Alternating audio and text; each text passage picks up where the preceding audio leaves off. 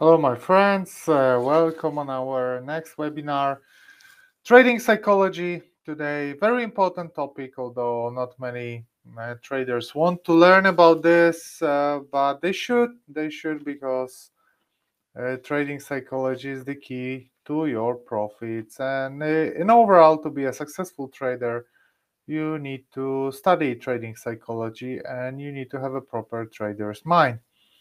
You may think that the most important are strategies, systems, etc., but it's not true. The most important is trader's mind, trader's psychology, and about this we will talk today. So, my friends, first a small introduction. My name is Tomasz Wisniewski. I'm a professional trader. I'm doing price action swing trading. I do it for 12 years. And in that time I did like 500 webinars across the globe, seminars and webinars across the globe.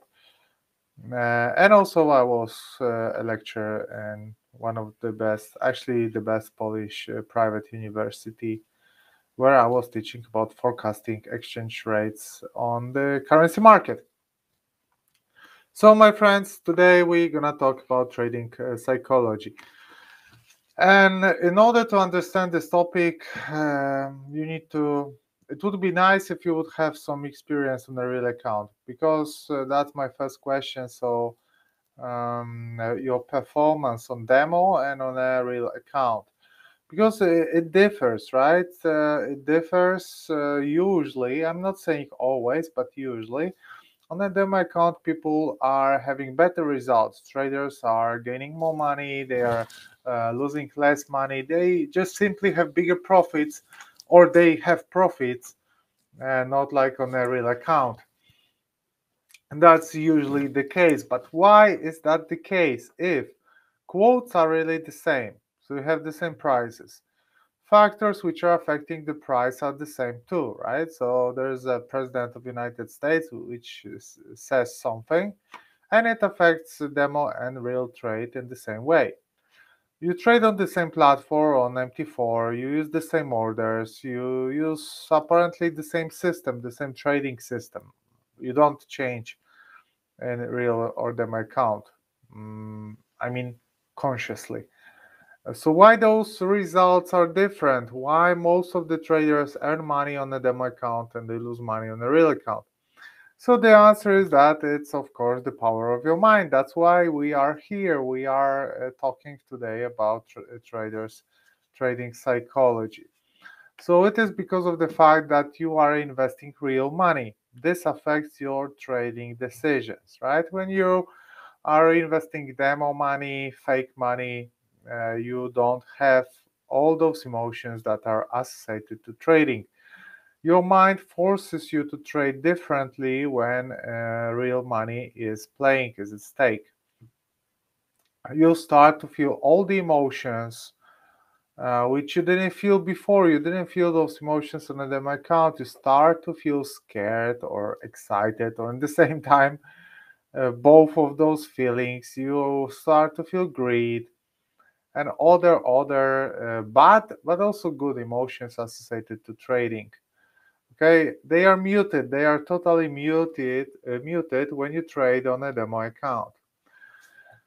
What are the key mistakes that traders are making? So, guys, this is really not rocket science. And yes, I told you that I did 500 webinars and seminars, and it allowed me to talk with thousands of traders, with traders from Philippines, Mexico, Nigeria, Dubai, Iran, Turkey, European traders, really all over the world.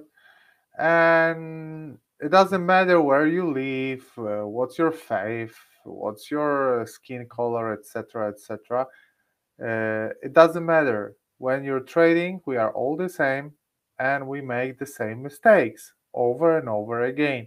So traders all over the world, they make the same mistakes, and I just put four here, but I would say that it's the vast majority of trading mistakes are those mistakes. I would say that it's like 80% of all the mistakes made by traders are those four.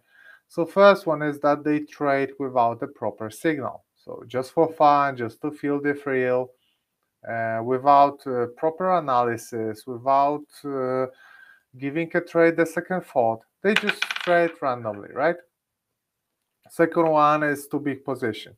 So they open a position and immediately they feel scared about their portfolio, about their equity, because simply the position was too big. If they would open a smaller position, they would not feel this thrill, this just they would not be scared about losing money, because they are scared not about losing money but about losing too much.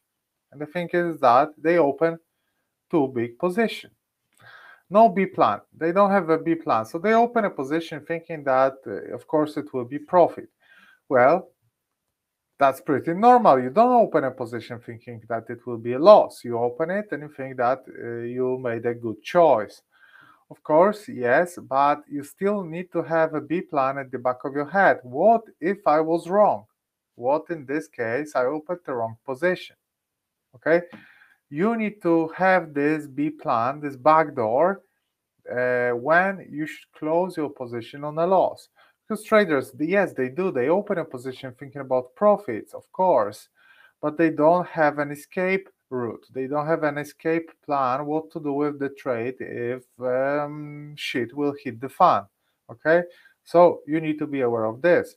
You open a position thinking about profits, of course, but you need to have an exit. You need to know where to exit the position, not when it's too late, because sometimes traders exit the position when it's too late and the loss on the account is already like 40%. It makes no sense. Another one is overconfidence. It comes from the fact that, again, traders are successful on a demo account. Okay, they are successful on a demo account. They go to the real account thinking that trading is super easy and requires no extra work whatsoever. But it does. It's easy in the meaning that you can buy or sell, but it requires a lot of work, knowledge, experience. So don't think that after having one webinar, reading two books, you are the best trader in the world, because maybe you are, but chances for that are really low, to be honest with you. So what to do? How to approach trading like a professional? How to approach trading knowing that trading psychology is the most important? Okay, guys, first things first. First, you need to think about your targets. So, what are your targets? First target should not be Lamborghini in your garage. Okay, it makes no sense.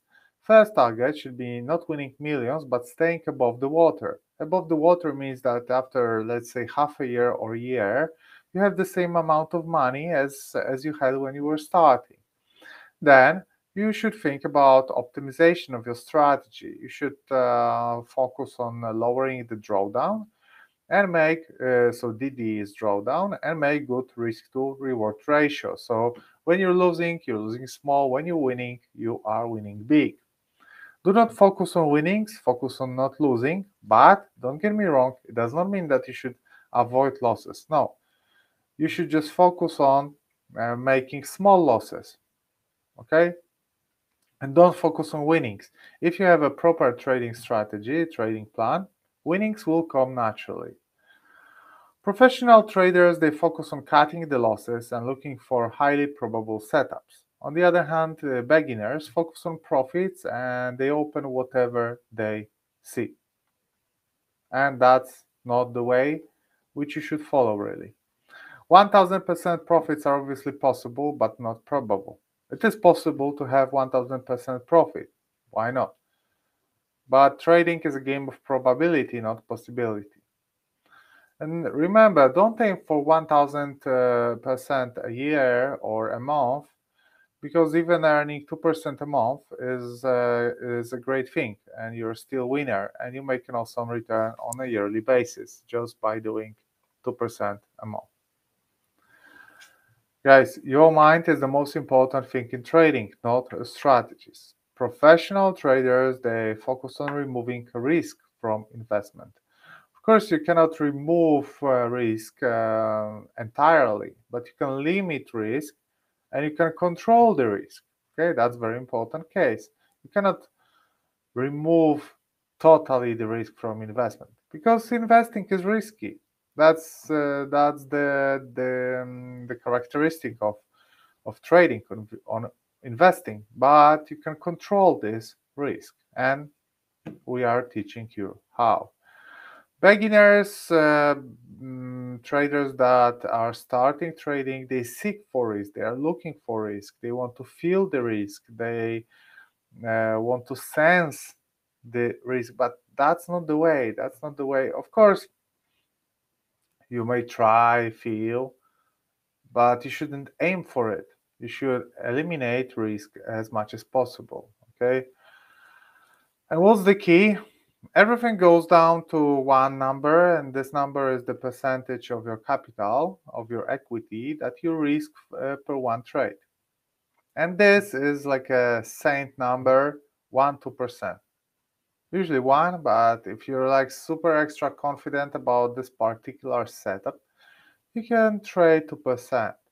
But in overall, you should not exceed 1% risk per one trade. You think that it's super small? It is not super small, it is super reasonable. Okay, it is small, yes. Using such a small position will allow you to open small trades, have small losses and small winnings. But winnings should be bigger than losses. And all that together, eating with a small spoon will bring big profits at the end of the year. Because investing, trading, is really eating with a small spoon. If the percentage of capital risk per one trade is too big and you lose, you try again to make up for it. You open a bigger position, bigger. And that's a spiral where you don't want to be really. Okay, so because when you lose big, then you start acting crazy. And if you lose 50% of your portfolio, now you need to make 100% profit in order to be on zero. That's how math works in losses and profits, right? So don't create the situation that you will lose 50% of your capital at once or at 5 trades. It doesn't matter. Just don't do this. Now, a few words about demo account, because demo account is super important. Yes, you need to trade on a demo account, but when you trade on a demo account for too long, you will never know if you're immune to risk or if your trading psychology is right, if your mind is right, if you have a trader's mind, if you trade on a demo account. Why? Because your mind does not work from the psychological point of view, of course, when you trade on a demo account, because you feel no emotions whatsoever. Maybe confidence, because you think that trading is easy, and that's actually a very bad feeling. So demo is good for developing strategy, but as long as your mind is the key, you are just wasting your time. Many traders, when moving from a demo to real account, they cannot repeat great results from demo account. I think we answered this on the very first slide. Why? Because of emotions, right? Controlling emotions is what you should focus on when you are trading. And guys, even the best trading system will lose money if you won't use it properly, if your mind will interfere with signals that this system gives. Your ego can be a huge obstacle. Market will teach you humbleness. If you're not humble, if you're not modest, and you will trade long enough, the market will teach you those skills. Whether do you believe it, whether do you want this, market will teach you. What market will also do is market will force you to admit and recognize your mistakes. That's another thing which is extraordinary, let's say, on the market. That market teaches you to admit your mistakes. If you make mistakes and you will still not know that you made them, you will fight with it, market will keep teaching you until you will find out eventually. Because market is brutal in penalizing those who think they are infallible. And no one is infallible in trading. Guys, again, demo is awesome to learn how it works, to develop your first trading strategy. But the longer you stay on demo, the worse you get, really, because again, your mind is not working when you trade on a demo account. And yes, I'm saying that real account is the key, but I'm not saying that you should put all your savings on a real account. No, start small, of course, but start on a real account, because you will see that it's completely different story. And you need to find this out. You need to find out that trading on a real account is completely different story. You can do this with $10, you can do this with $100. It doesn't matter. You just need to find out that trading is a different story when you trade on a real account. Now I would like to say a few words about overtrading, which is one of our biggest enemies.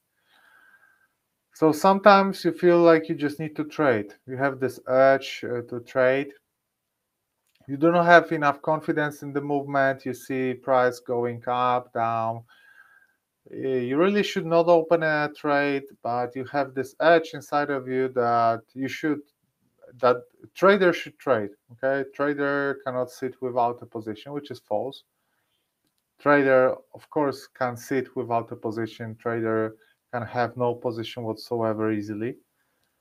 And you have this feeling that it's false and you need to have a trade. And you open something. In a casino, it's okay, but on the forex market, it's a huge mistake. Disciplined trader always sticks to his system. And of course, disciplined trader is disciplined. And I will show you a few live examples how to approach trading. First, I would like to tell you about the fridge pattern, where you sit in front of TV, you watch your favorite series on Netflix, and then you are hungry. So you go to the fridge and you check for food, and then you see bananas, eggs, you're not that hungry. In reality, you're too lazy to cook something or to prepare something. And so you close the fridge, you come back, watch TV, and then, no, I have to eat something. You open the fridge again, you see those eggs, bananas, and okay, I'm gonna have bananas. And you come back to the sofa and watch TV again. How is that applicable to trading? It's like you open a platform and you have this feeling that you need to trade, like you're hungry. You see two trades, those eggs, bananas, and you're not confident really about this. So you close the platform, and that's what you should do. You should close the platform and not open the platform again. But you're hungry of trading. You open the platform again and you open this trade on euro dollar, although you shouldn't. But you had this feeling inside of you that, okay, let me open a trade. That's a fridge pattern and should be avoided at all costs.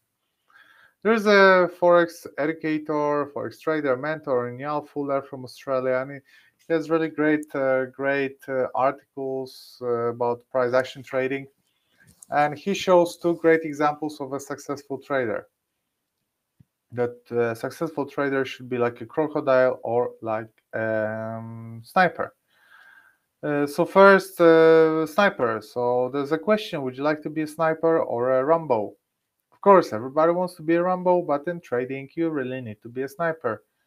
How is that applicable to trading? Well, imagine that one bullet is a trade. So what is Rambo doing? Shooting, not really looking where. Of course, he kills like 1,000 bad guys, but if you would be shooting like Rambo, you would miss a lot, a lot of missed trades. And you don't want this in trading. In trading, you want to be a sniper. You want to wait patiently for hours or maybe even days, waiting for this perfect opportunity to pull the trigger. Once you see this perfect trade, one and only, you pull the trigger, so you open the trade. Of course, you can miss, but with all this preparation, waiting, etc., the bigger chance that you will succeed, that you will kill this target, which means making a profit. Another comparison is that you would like to be a crocodile, really, in trading. How is that applicable? How is crocodile hunting? How is crocodile killing the prey? Crocodile is not running around chasing a prey, chasing good big antelopes, let's say. Crocodile is in general sunbathing all day, relaxing, chilling. And when he's hungry, he's not running around looking for prey. He is silently approaching to a prey, and he attacks only when he has a huge chance, huge probability of a success. So he wants to come as close as possible, unseen, and attack in a moment that prey has limited option to escape. That's how you should trade. You should attack great trades as crocodile attacks the prey. My friends, I hope you understood this way of thinking, let's say. We are here for you, of course. We have a Facebook channel, Twitter. Visit us on Twitter. We have really great stuff going on there. A lot of analysis, a lot of analytical content, videos, articles, and all that stuff. I share my views on the market all the time there, so enjoy this content.